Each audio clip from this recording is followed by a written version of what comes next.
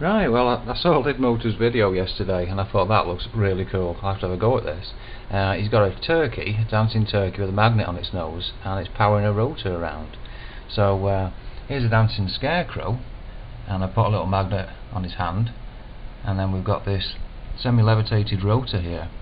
And I thought I'd push things a little bit further, perhaps by having batteries in the back of the stand, which really could interact with the metals, I guess. And then of course the magnets which are keeping the rotor up. But it all runs great. And at the side here I've got a couple of my remote battery free clocks, and they're being powered by the light as well. So the light itself is doing a little bit more work than usual. But that idea of Lidmotor's, yeah, thanks very much Lidmotor, that's really fascinating, and it does run really well. You have to get things set up exactly, but when it starts up, it just keeps on going. So I like that.